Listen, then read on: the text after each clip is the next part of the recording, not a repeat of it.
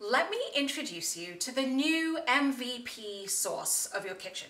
It's dairy-free, it's nut-free, you don't have to cook it, it comes together in seconds in your blender, and it lasts pretty much forever and goes with everything. Are you excited? I've got it for you today on Community Table. So today's pantry staple is tahini. I've got two different kinds here. This sauce is so good, you can use it on salad dressings and proteins. And so today I'm going to show you how to make that sauce, and I'm going to show you a blast from my past that goes so well with it, which is chicken shawarma. Let's go. For your sauce, you're obviously going to need some tahini. Now, this is one I found at a Middle Eastern store. This is one I found at Trader Joe's. You can see the color is slightly different because these guys didn't toast their sesame seeds quite as darkly, and I actually prefer this. I think it's more delicate. But whatever you can find will work. You're also going to need lemon and a lime, garlic, and whatever soft herbs you have lying around today. I've got some parsley and some cilantro. Now for the chicken, you're going to need a lot of the same things. Lemon, garlic, soft herbs, some extra virgin olive oil, a few spices, and then one large red onion. Okay, let's get the chicken marinating before we make that tahini sauce. So let's grind some cardamom pods and some cumin seeds. Gather that lemon zest, and we're going to use this actually for the tahini sauce. Now juice them.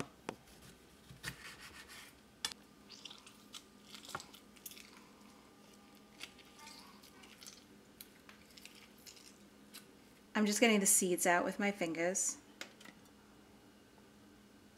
5 cloves of garlic, peeled and roughly chopped.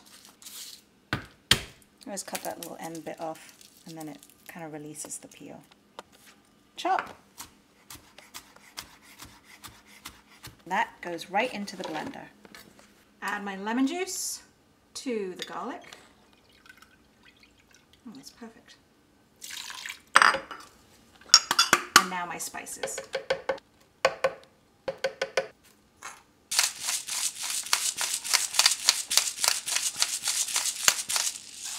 And half a cup of olive oil and a handful of parsley. Blend it up. Beautiful, flavorful, fragrant marinade goes in. Look how silky that is. And then I'm going to let this marinate at room temperature for 20 to 30 minutes. You could also make this the night before and let it marinate all day before you make it for dinner. Beautiful, darling. Do your job.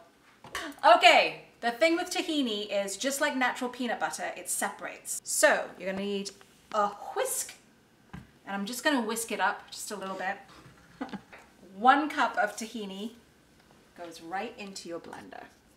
Oh man, that is so good.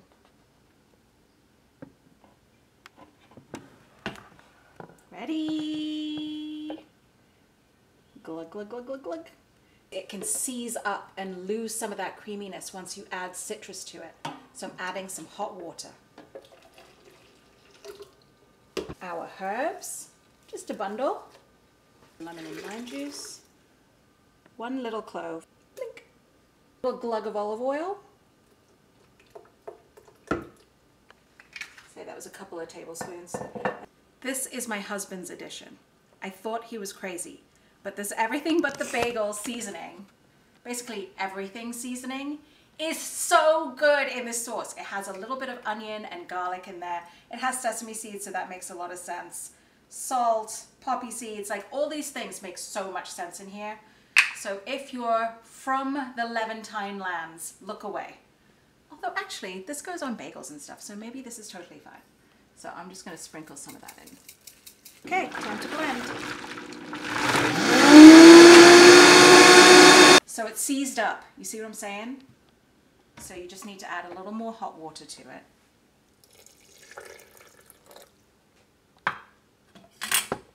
Ease that water down.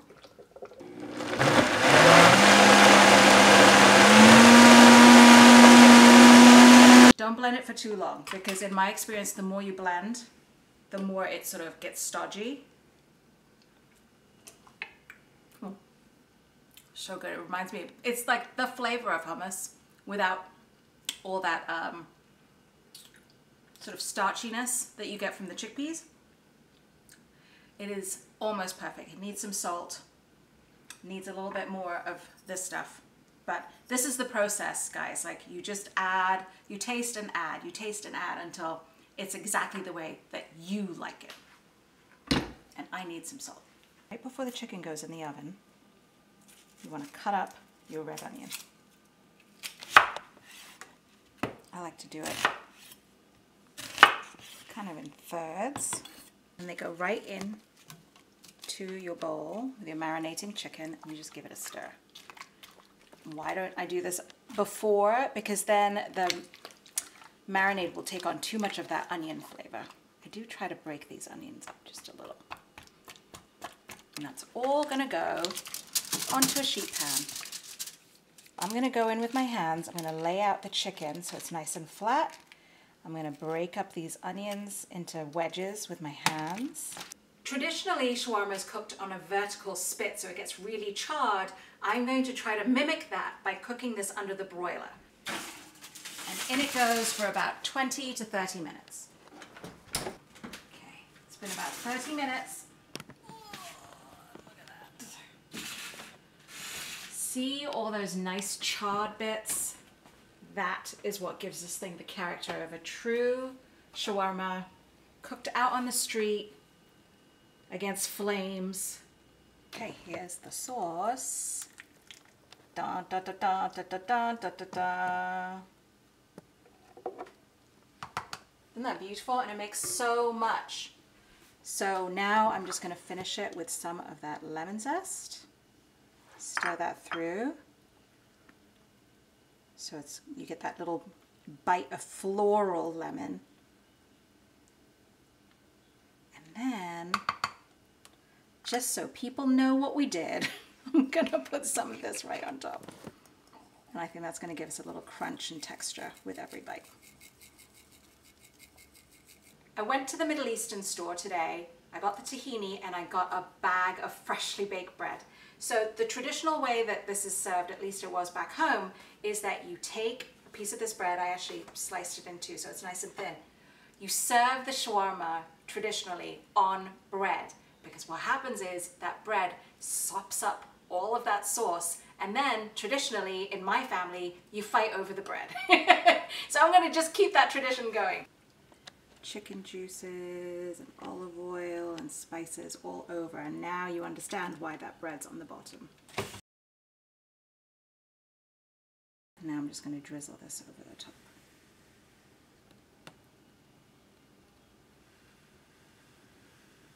Okay, gotta take a bite.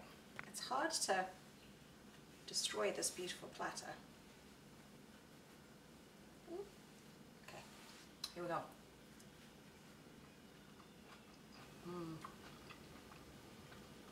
There is so much going on in this bite, and it totally reminds me of home.